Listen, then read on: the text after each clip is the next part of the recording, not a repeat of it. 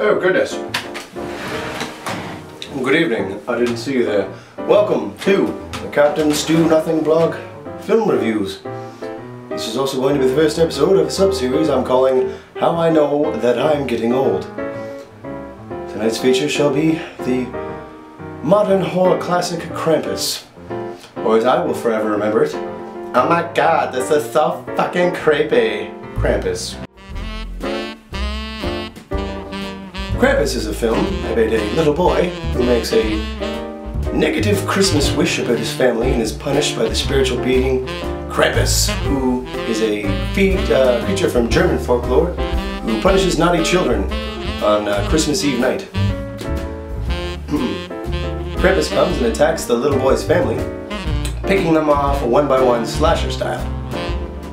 Characters in this film are all quite interesting. You have a well-to-do family, and then they're in something of a feels like a callback to Lampoon's Christmas Vacation. They're redneck cousins, and you can tell right away that there's a lot of tension in the family, a lot of hurt feelings, a lot of people that don't get along, and it all kind of leads to the little boy's breakdown when he makes his negative Christmas wish. You're supposed to hate these characters as people in slasher films. You're supposed to dislike them, so when they get their comeuppance from whatever slasher villain of the week is up to bat, you don't feel bad, but it was very strange. There was plenty of reasons to hate the family, but they were addressing them as the film went on. It's weird to make a feel-good family Christmas film at the same time as you're setting up a family to get picked off one by a supernatural being. The effects in this feature were outstanding. I mean, it's obviously just a horror film, so it's not like a Titanic budget or anything, but excellent mix of visual effects and practical effects. Computer graphics laid on to actual puppets. The people were wrestling with actual puppets instead of just some kind of CG model, circa the Things prequel, which was all really cool and really fun. And it's something you don't see that often. There was a lot of love and a lot of care into this film, and it was quite a treat to watch. The film was made by the same gentleman that made another great holiday classic, Trick or Treat, and it's in that same vein, minus the anthology. And there's a lot of really blatant social commentary that comes up. It's really funny. There's a lot of jives about American gun culture, Black Friday. They're all pretty funny. And a lot of the kills aren't creative, but the creatures are. It's definitely a creature feature. It's really fun to watch for the practical effects and the puppet wrestling and everything else that was going on in the film. However, I had the film slightly ruined for me by a group of chatty teenagers. I was 17 once and thought I was also bulletproof, and that all these grumpy old folks at the theater could just put up with me and my friends giggling like incessant children at the theater. It's a scary movie. You gotta whisper, you gotta scream. That's fine. That's the point of the thing.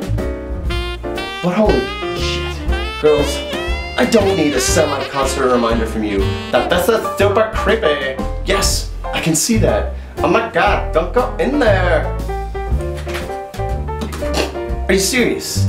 Are you serious? Are you honestly saying that in the middle of a crowded movie theater? You're having an open discussion. I kind of grunted and threw some shade.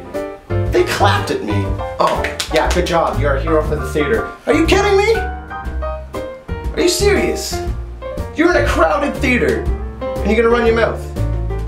Have some respect for the people around you. I mean, I understand that you're out with your friends, it's a social event, you want to have fun, you want to whisper, you sat in the back of the theater for that exact reason. But when the theater fills up, and there's people in the back as well, keep it down, scream, whisper, get scared, have fun.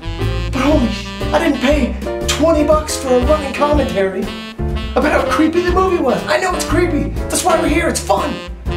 Stop talking about it. But then again, I think I'm just becoming an old man, and I don't understand the youth of today. So, Krampus. If you're the kind of person that requires some kind of arbitrary rating system in order to judge how you go and see a film, stop that. It's not subjective and kind of silly. It's a nice horror-based Christmas film. It's definitely the best Christmas horror film that's ever been. I know a lot of people talk about Black Christmas. This movie makes Black Christmas look sad. It honestly made a decent attempt at Christmas horror, just like Halloween, or pardon me, Trick or Treat was an excellent Halloween horror film. So give it a go. If not, just for the effects. The characters are fun little caricatures, and there's not as many setups or payoffs as you'd think, but there's definitely it's not bad.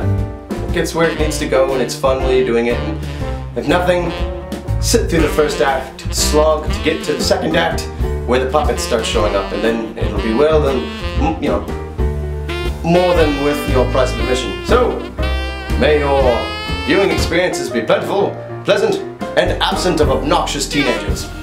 All the best.